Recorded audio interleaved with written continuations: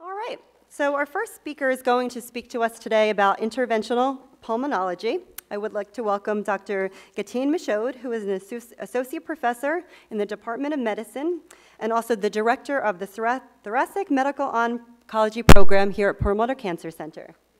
I'm actually not the director of medical oncology. I'm actually I am the chief of interventional pulmonary and the director of the lung cancer and early detection program here at NYU, and I'm a pulmonary physician and not a medical oncologist. This is actually my team. So we actually have a very large team here at NYU, larger than any other place in the Northeast, and certainly the largest one in New York City. I am the chief, and I have Jamie Bessick, Louise Angel, Dan Sturman, and Simon Rafek, who are my other co-attendings. Today I want to talk about all the many roles that we play as pulmonary doctors within a multidisciplinary lung cancer management team. So believe it or not, this is actually the subject of even big widespread discussions amongst the American Thoracic Society, the American Lung Association, and the European Respiratory Society. They've actually had guidelines to talk about what pulmonary doctors should be doing as part of the care of patients with lung cancer. We have all of these roles that we play. We start out here with lung cancer screening really early. We do early detection. We do risk factor modification. We talk to patients about smoking cessation. And risk factor modification has a lot to do with not just smoking, but also the other risk factors that can actually lead to lung cancers. Environmental things, also talking about things like managing your COPD, emphysema. We do a lot of diagnostics, staging of cancers, restaging of cancers after initial therapy. We do symptom management and palliation.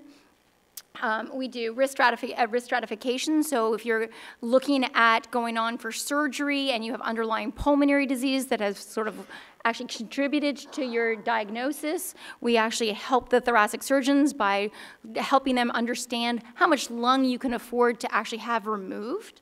So that's what this risk stratification means.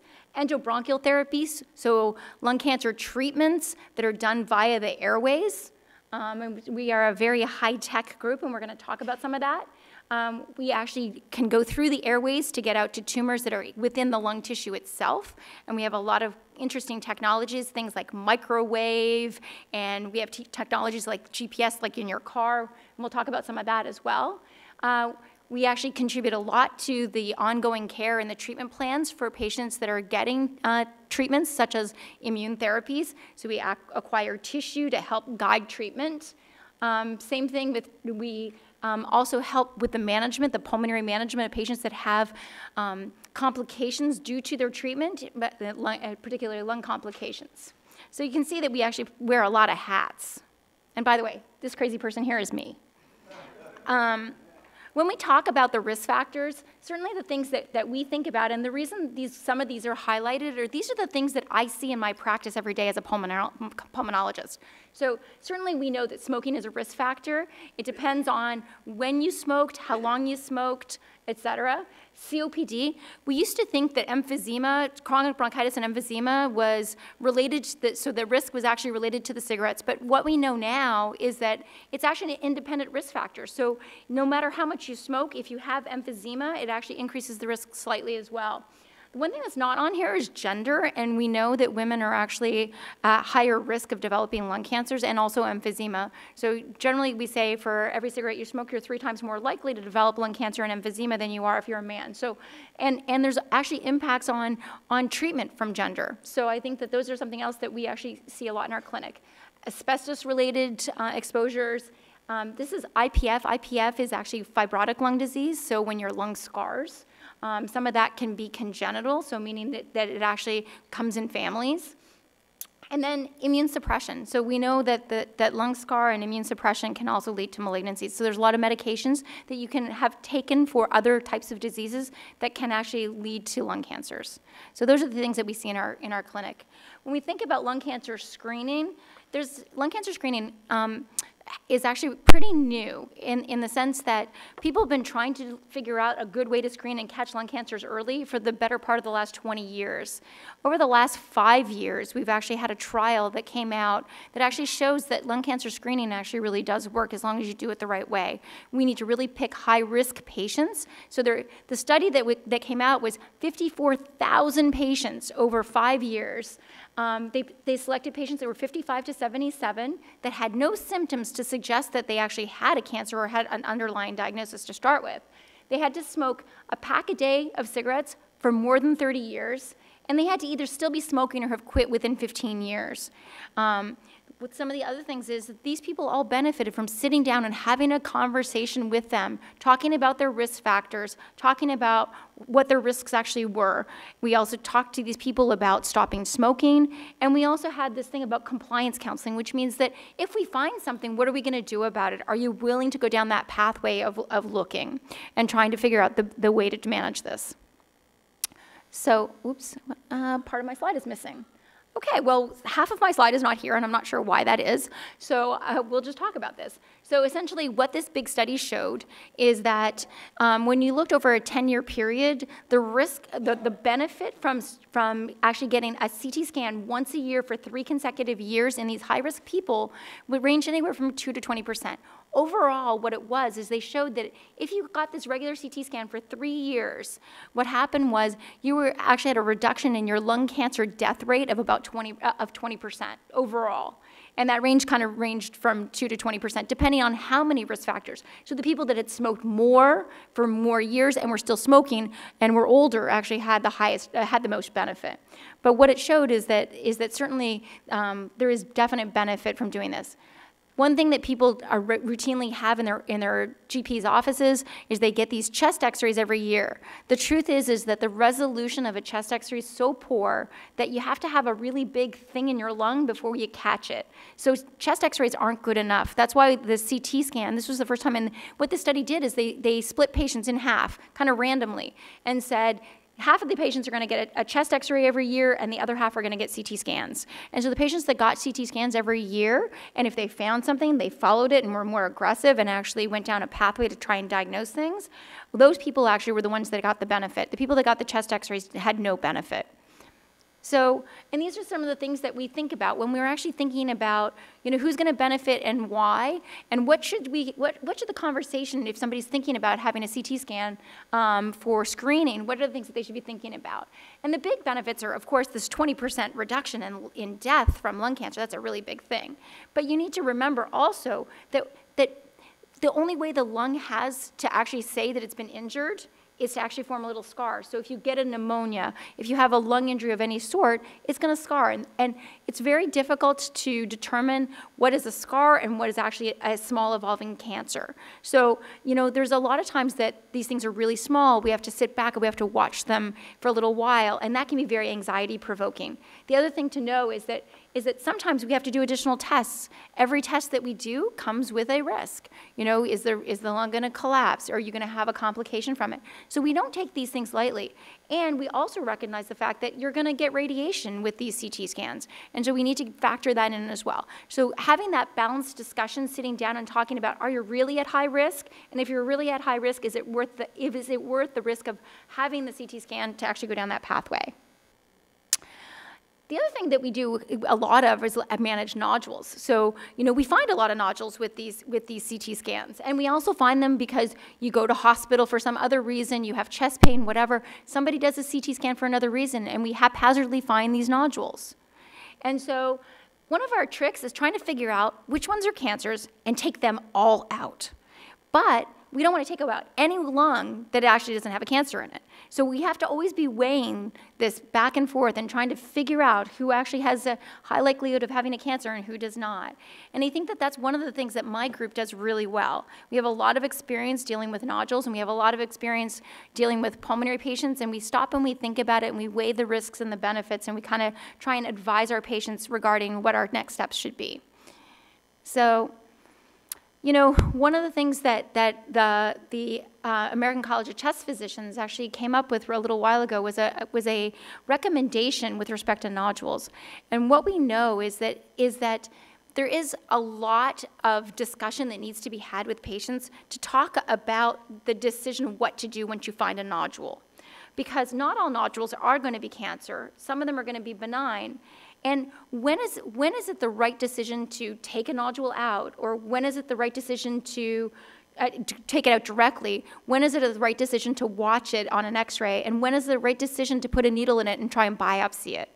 And a lot of that has to do with you and your ability to tolerate waiting and watching.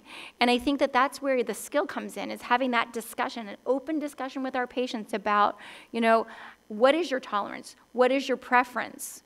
And what risks are you willing to take on? There's a lot of ways to get to lung nodules. This is one way. This is called endobronchial ultrasound. So essentially what we do is we go into the windpipe with a scope, a telescope. This is a flexible telescope. We put a little probe through that telescope that has an ultrasound probe on it, and I think probably many of you have had an ultrasound at some point. But this is actually an ultrasound of this thing right here. And what we do is we put our probe out, and we can see right here, we can see that area. And what this allows us to do is make sure that we're in the nodule that we're looking for before we take the biopsy. This is the roadmap. This is basically GPS of the lung. There's something called electromagnetic navigation. Electromagnetic navigation is, we look at your CAT scan, and we say X marks the spot. This is the nodule we want to get to. And just like with the GPS of your car, as we're going through the airways with that telescope, the computer says to us, turn left, turn right, go up, go down, go left, go right. And it gives us a map out to an area. And then we put that little ultrasound probe in through our little working channel into our guide, and we check to make sure that we're in it, and then we take our biopsies. If we're going to take biopsies, there's always a risk that the lung could collapse down, there could be bleeding, there could be things that could happen. So we really want to make sure that before we do any of those things, and we take any risks with our patients, that we're really where we think we are. And so all of this technology has really increased our ability to get to things, even pretty small things. What we know is that if you do just things blindly and just take blind biopsies, the yield isn't very good. So traditionally, before all this technology came out, we would actually put a scope down there, we would just randomly take biopsies and, a bit throw caution to the wind, because we didn't have good technologies. But over the last 10 years, the technology has really gotten quite good. And what we know is if we take a lot of these technologies in combination, we're really able to become very, very accurate. This is one of the things that we do here at NYU, and actually it's kind of funny that Dr. Cerfolio happened to walk into the room just as I put this slide up. Dr. Cerfolio is the chief of thoracic surgery here, and he and I do these procedures together. So this is a technique where what we do is we find the nodule that we're looking for, we go out using that technology, that GPS technology, to the nodule, and then instead of taking a biopsy, what we do is we put dye into it. And we tattoo the lung, and that dye leaches out to the surface of the lung. And when the surgeon goes into your chest to try and find that nodule, they see this nice bright beacon. So they see this bright green light, and it allows them to actually take out as minimal amount of lung as they possibly can. And this is actually also increases it makes it a lot quicker, it makes it a lot easier for the surgeon, and it actually reduces your risk. When we think about lung cancers, even at the beginning of a lung cancer, when patients first present with a lung cancer, a lot of cancers are actually, the horse is a bit out of the barn. The thing is that you have two lungs, you have a lot of surface area, so it takes a lot in the lung. The lung can take a lot of injury before it really manifests, before you start to cough, before you cough up blood, before you have chest pain, before you have any symptoms whatsoever. And so a lot of lung cancers, because they're silent until they're a little bit further stage, they present really late. And that's why lung cancer screening works. So one of the things that you need to have up front, or a lot of patients need to have up front, is a staging procedure. And these are some of the staging procedures that you can have. You can have something called a mediastinoscopy, where they go underneath the breastbone, make a small incision in your neck, go under the breastbone with a camera, and take biopsies of those lymph nodes. This is called endobronchial ultrasound. This is something that I do. This is done by a thoracic surgeon. This is actually a technique that I do, where it's a little telescope that goes through the airways. It has an integrated ultrasound. So this little thing down here is an ultrasound probe, and it looks through the wall of the windpipe and allows us to see the lymph glands, because lung cancers like to grow in their site. they like to actually get into the lymph system, into the drainage system, and they also like to get into the blood system and then go to other parts of the body. So oftentimes we'll get a PET scan to look for other parts of the body. We will do this technique or one of these techniques to actually look at those lymph glands, and then we'll have a CT scan and a PET scan to actually look at that local site.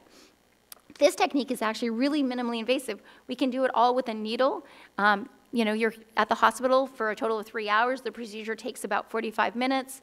We can see the lymph glands that are sitting around the airways, and we can sample them directly while watching a TV screen. And so we know where we are. It really minimizes the risk. Chances are you're going to cough up a little tiny bit of blood after the procedure. That's normal because it has to come up and out. Patients will sometimes have a bit of a fever afterwards, so that's just a bit of inflammation. And you're all fine by the next day. And so it's a really good procedure. Now, sometimes we combine that with this, which is called EUS, which goes through your esophagus as opposed to your windpipe, so your swallowing tube as opposed to your breathing tube. And in combination, really, those two procedures can actually hit pretty much everything that's around the airways. And we do a lot of procedures in combination with our colleagues in gastroenterology here. And so this is what you see. This is the combo deal right here. And what we know is that's probably the best option. As pulmonary doctors, we also do a lot of palliations. So we actually help our colleagues in medical oncology, radiation oncology, and thoracic surgery manage symptoms. You know, one of our big goals is to actually improve patients' quality of life from shortness of breath that's poorly managed, or bleeding from the airways, or coughing. And so we do a lot of that. And I actually see one of the people who I have done a procedure on sitting and shaking their head in the front row, which is kind of nice. One of the things that I find really interesting is that one of the things as pulmonary doctors is we well recognize the fact that patients often will have a lot of reasons to be short of breath. And for us as pulmonary doctors, we actually are very used to treating emphysema, blood clots in the lung, asthma. We can treat all the many pulmonary things. And one of the things that we realize is that a lot of the risk factors overlap. And so we spend a lot of time managing all the things that can happen in lungs that aren't related to the cancer as well. And before we're going to go down a pathway of trying to treat a lesion or treat something in the lung, so whether it's we're going to try and treat coughing or shortness of breath because of a fluid collection around the lung or something in the airway, we want to make sure that all those really easy things, the treating of the asthma, the treating of the blood clot, all of that has been taken care of. So this is an old slide that one of my mentors gave me, and I really like it. So, which is that we make sure that every single thing that can be treated that could be contributing to shortness of breath that's pretty easy to treat is treated before we go down something where we're going to have to intervene on your airways or your space around your lung. This is a tunnel pleural catheter. This is something that we do a lot of here at NYU. This is for when you have fluid that accumulates around the lung. So oftentimes what happens is, and I like to say that the lining of the lung, so there's a lining on the chest wall and there's a lining on the lung, and there's a space between them. And everybody has a little bit of fluid in there, and that's so that it's a bit of lubricant so the lung can slide in the chest. Sometimes when the lining is injured, more fluid builds up and the sump pump doesn't work very well. And so the fluid accumulates and the lung gets pushed down from the outside. And that can make people pretty breathless. It can also cause you to have pain. It can cause you to actually not be able to sleep at night. It can reduce your appetite. It can do a lot of things. So one of the ways of doing that, of managing that, is to oftentimes we'll just put a little needle in the chest and siphon off the fluid. If the fluid comes back, sometimes we need to do something that's longer lasting until your treatment has time to have effect. And so what we do is we put these little catheters under the skin to reduce the risk of infection. So you can see this right here. It goes underneath the skin and into your chest. And we actually siphon off that fluid several times a week to keep that lung inflated and keep you breathing better. And this takes 15 minutes. We do it in an operating room. It's really an easy procedure. This is something called thoracoscopy, where we put a little camera into that space. This is actually a very useful procedure when we actually need pieces of the lining to help guide treatment. And we often will do these two procedures, the putting the catheter in and this biopsy of the lining together when we need tissue and we need to try and manage the fluid longer term. Some of the other things that we do is we take tumors out of airways with a laser. So we often will have tumor that is actually inside the airway. This is your windpipe or a drawing of your windpipe. This is tumor within the airway. What we like to do is if it's causing either blockage or bleeding, patients don't tolerate that very well. I mean, the last thing you want is to not feel like you can get a good breath in or be coughing up blood. And so what we do is we go in and we actually burn the tissue. And the reason we burn the tissue is so that it doesn't bleed anymore. And then we can take this tissue off the wall and we can burn the base so that it doesn't bleed anymore. And that actually, it's surprising because uniformly when we do this, patients come in and they're feeling really poorly. And when we take them to the recovery room after they're all done, they go, oh, look what I can do. And they take a big breath in. And it's quite amazing to see what a big difference this can make. And so anyway, I think my time is pretty much up. But the things I wanted to talk about now before I go are that about a third patients will actually come in with obstructions of their airway, so blockages in their airway. And we can certainly improve people's quality of life when that happens. 50% of patients with lung cancers can develop fluid around their lungs. And by managing that, we can, again, really improve people's quality of life. Both tunnel pleural catheters and pleuroscopy or thoracoscopy in sealing up that space can really improve patients' symptoms. And if we need tissue, we really want to put that little camera in there to be able to take some biopsies. And again, you know, I think that one of the biggest take-home messages for me is we just have so much more to learn, and I'm really thankful for all of the innovations that have actually happened over the last 10 years because I think it's really changed how we manage patients. And I wish thank you for your time.